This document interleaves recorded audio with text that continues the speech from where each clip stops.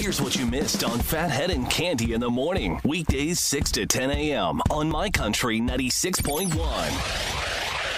My Country 96.1, Phathead and Cande Roth. Saturday looks good. If people don't know or haven't heard the story, Candy's son, who had to push his wedding off from this week, actually. It would have been Saturday. Yes. Big event, over 200 people, the whole 9 yards. You pushed it off to next year around the same time. Correct. And but the kids want to get their life started, so the immediate family, less than 10 people, will be in his backyard having a wedding on Saturday. Yes. A beautiful little ceremony, little champagne, cake, and yes, the deed will be done.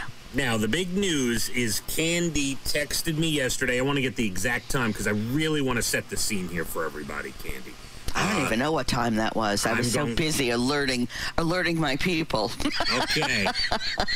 Cande sent me a text at 3:11 in the afternoon yesterday. Mm-hmm. It's a picture of a beautiful hand with a beautiful ring. It is a right hand with a gorgeous ring on your ring finger, and it says, "I'm back, LMAO."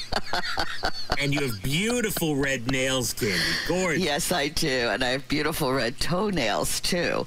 And I feel like a new person. I feel great again. I love looking at my hands. That's beautiful. And listen, women were coming in there. Oh, thank God. Oh, you're open. Oh, we missed you. It was really quite the calamity yesterday at the nail salon. Everybody coming back. Everybody. Well, I was impressed. I even wrote back to you, "Wow, gorgeous," with an exclamation point. So, there you have it. There you have it. Tell us about your experience, because you were worried about it. I was a little worried. I gotta tell you, whoever is making plexiglass, they are really rich now from all the people. So they all, we had the plexiglass, every other, a chair for manicures, and so half the people, because otherwise everyone would be in a chair, and then plexiglass, and then they take your temperature, you wash your hands, the whole thing. Everybody's wearing a mask. And then the pedicure also had plexiglass where the girl sits, and so she couldn't, spit on me, so to speak. Anyway, so I felt safe. And then even the pedicure water, each person who was having a pedicure had their own plastic thing that went down into it, and then when you were done, they threw that out, cleaned up, and put a new one in for the next person. You following me? Not only do I follow you, I think this should be the protocol in good times, Cande. I do too. I mean, why not? Honestly. I'll never forget once I was in Manhattan and I said, "Gee, I feel like getting a manicure." Maybe it was a pedicure, I forget. And I go to this place I'd never been, and I'm sitting there, and the place is filthy. And the more I'm looking around, I'm getting scared. And I got up and I said, "You know what? I think I changed my mind," and I ran out of there. Yeah. That's the only time I've had something like that happen, though. Well, I am glad you had a great experience, Cande. I really am. I am back, and Saturday I get a haircut, a nice blowout, and I'll be as good as I can get for the wedding. Oh, so you're getting the blowout Saturday and getting a haircut and the blowout Saturday. On the same day as the wedding. What time is the wedding? 5 o'clock. Oh, very nice, very nice. Now, really quick on this, have they gone into their backyard at 5 o'clock at night to see where the sun is, if there's sun glare, what the situation is? Let me tell you something. I can barely get this kid to pick up the phone, okay? I spoke to him. I said, you might want to, if you're doing the Zoom thing, don't forget your aunt, whatever.